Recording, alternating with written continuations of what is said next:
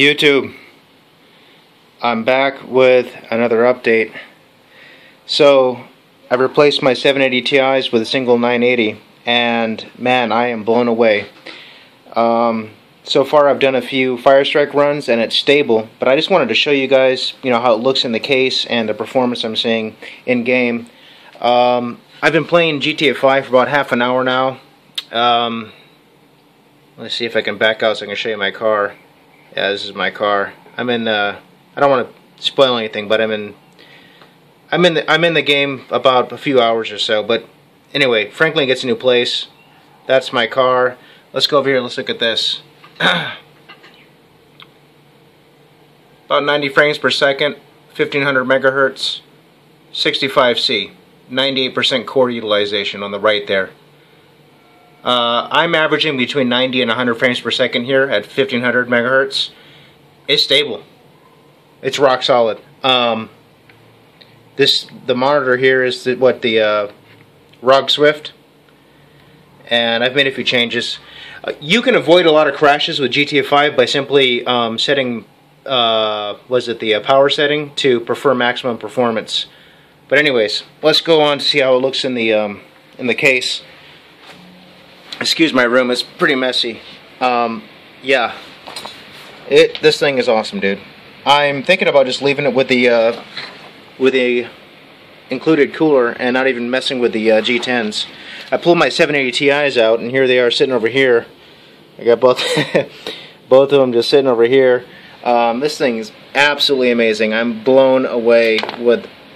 I mean, it's not just the performance, but the cooling and the stability. I wasn't sure that I would get away with 1500 megahertz with the stock cooler, but I am, and I am completely blown away.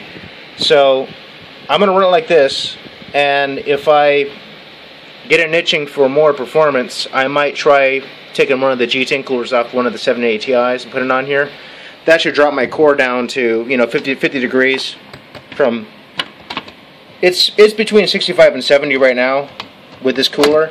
The reason why I'm seeing such good performance is because I have this the side panel fan, which really is bringing in ample fresh cold air onto the GPU, which is being fed up through the cooler, and it's exhausting out the front here. I basically just, if you've seen my previous videos, I've just removed the AIOs completely. But I am so happy with this setup. Oh my goodness! I mean, SLI is problematic. There's games that it doesn't work right, and I'm just blown away. This is a good book, by the way. The Cave and the Light. It's how Plato and Aristotle and their differing views influenced the Western civilization. That's a good book. Anyways, this is it, man. I am loving it, and I'm about to go on and play some PlanetSide 2 with a single GPU.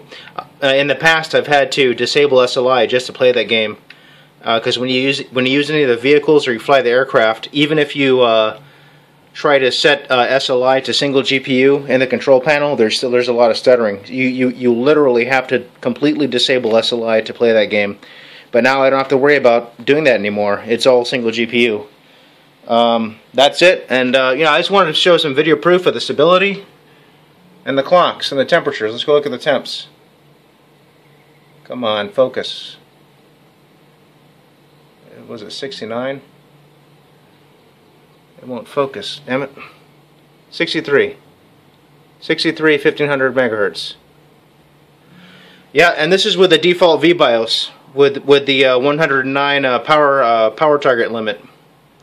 Well, that's it, folks. I will provide more videos once I get everything buttoned up, and I might even throw one of these G10s on there and see what kind of clocks I can get. I'm willing to bet that it'll pull down near 1600 megahertz. I'm not even kidding. Because if I'm stable at 1500 megahertz, with plus 87 millivolts with the default cooler, and I'm under 70 degrees. Oh man, this thing might have damn near 1600 megahertz in it. Oh, a few other bits of information. The ASIC quality on this particular sample was 69.3, and I do have, I have additional voltage, plus 87 millivolts, and yeah, that's it. Oh, and it's also, it passed about 10-15 minutes of Unigen heaven with peak temperature there of 68 degrees. So if you have a really good case, this is the case to get. And it's not really hot in here, but it's not cold either. It's about room temperature today. I'm in Portland, Oregon. It's a sunny day, but as you can tell, I'm in shorts. And it's about, I'd say about 73 degrees in here. It's not hot, but it's not cold either. So, yeah, about room temperature ambient. This card rocks. I am loving it. Alright, guys. Thanks for watching, and I'll come out with another video if I throw one of these G10s on there. Thanks for watching.